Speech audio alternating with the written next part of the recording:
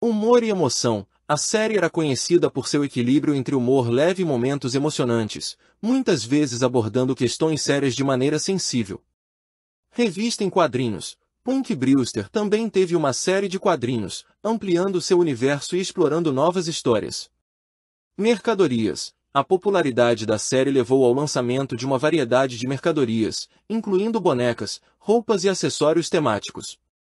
Críticas positivas. A série recebeu críticas positivas por sua capacidade de entreter enquanto ensinava lições valiosas às crianças, inspirando outros programas. Punk Brewster inspirou outros programas de televisão a abordar temas sociais importantes de uma maneira que fosse acessível para o público jovem. Especial de Natal. A série apresentou episódios